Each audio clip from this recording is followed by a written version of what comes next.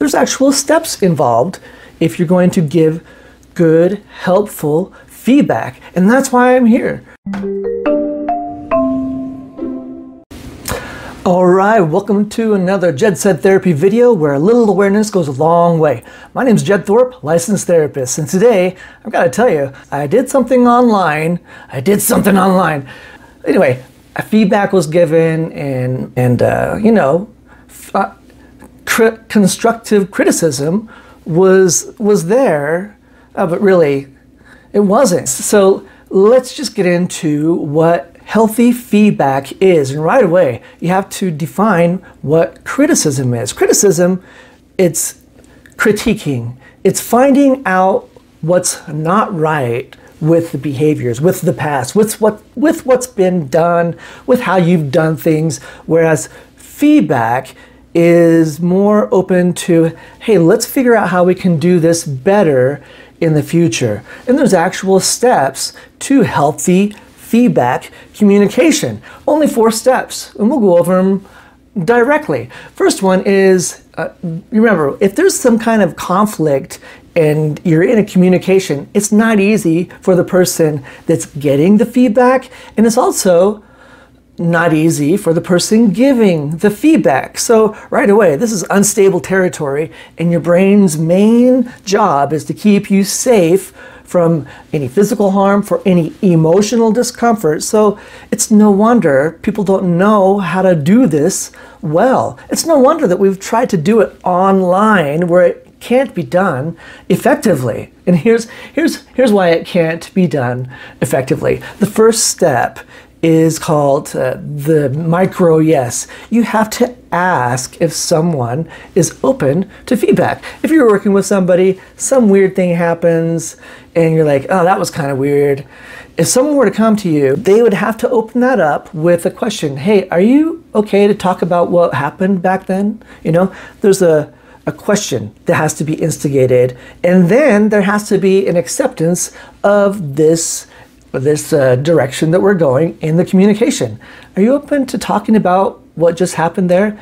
If the answer is yes, then you're on this playing field of where we can proceed to have some kind of healthy feedback communication happen. You know what I mean? So that's the first step. If you don't have this, then right away you're going to run into someone who's going to be defensive.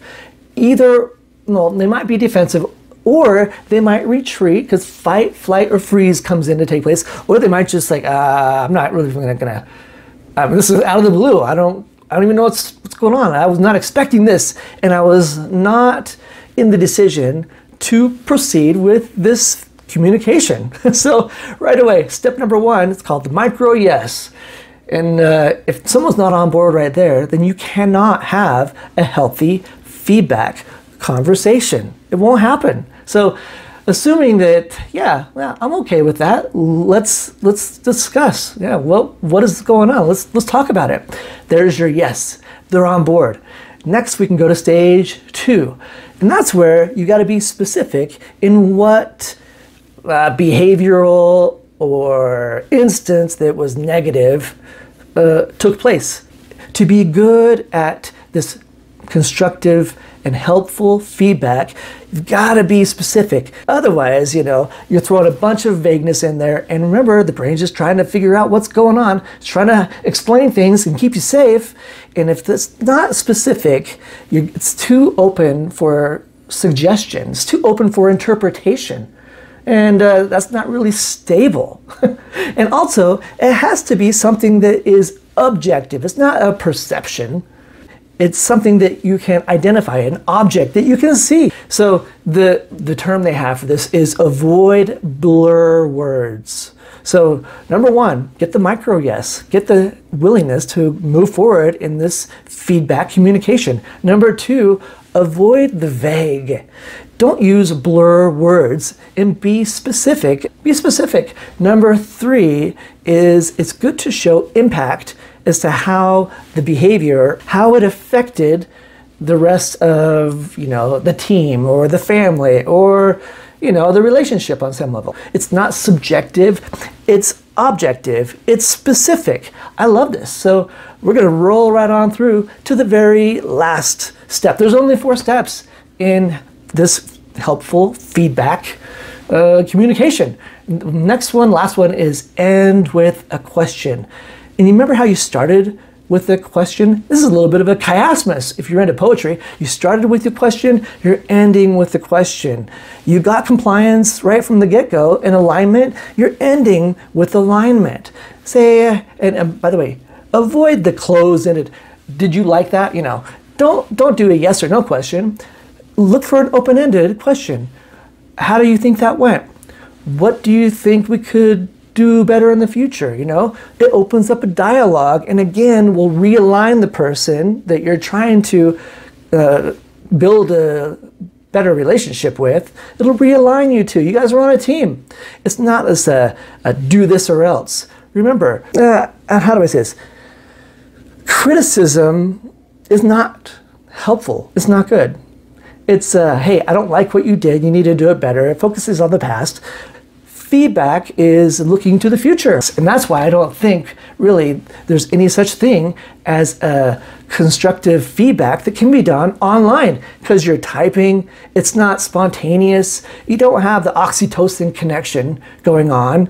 It's being perceived by others, you know, so it's just not genuine. That said, I don't care unless you're, how about this? I mean, I care, but it does not ruin my day if you don't like what I put online. If you don't, if this isn't helpful for you, don't subscribe, just don't follow me. I'm not going to allow someone to come and poo-poo all over what I'm trying to give message-wise, which is being strong, empowering you.